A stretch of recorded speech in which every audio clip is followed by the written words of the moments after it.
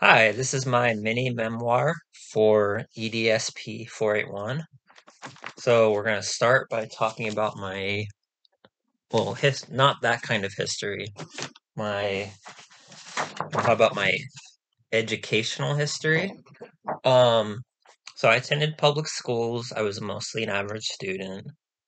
I loved school until about eighth grade, and then some big life changes caused my interest to just kind of nosedive. Um, Academically as well as socially. I was barely present during the first 2 years of high school.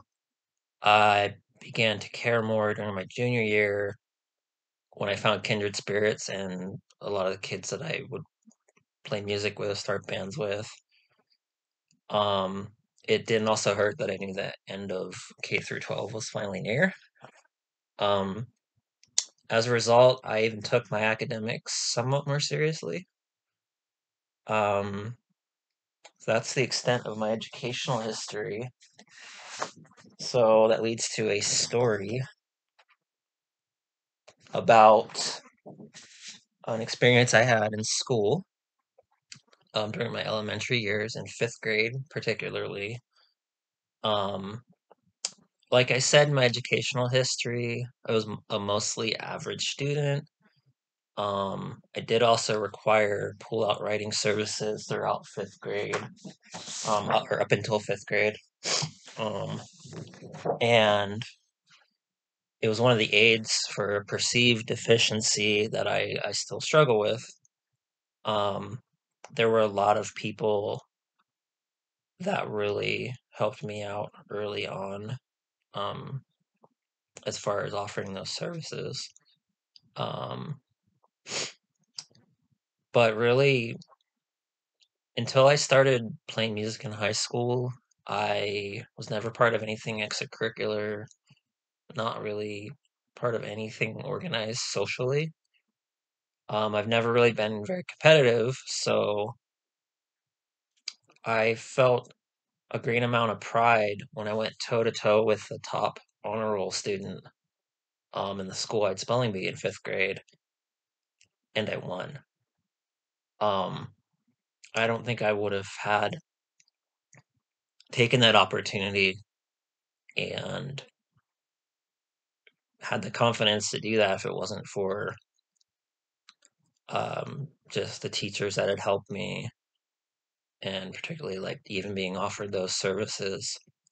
Um, I just felt like I was taken care of, and that's one of the things I was very proud of because that was my first extracurricular achievement or just stepping out um, into the world, really. It took me a long time, but that is my story from fifth grade. So, in conclusion, we're going to wrap it up with so, why do I want to teach special education? Well, I'll tell you why. That apple right there, I didn't draw that. One of the students I work with, drew that. And I want to be a special education teacher because of the students. Um, I want to help young people in the same way that I was helped in my earliest school years. And I feel like that is that special education is really one of the best ways to do that. I've had several years of experience in it now, and I think it's my calling. I know it's my calling. Correction. Um, so it's a short answer, but that is why I'm choosing special education and this program. Um, I want to make that difference. I want to be that person that can help. Um, so that is my educational history. That's my story. That's why I want to be a special education teacher. Thank you for listening.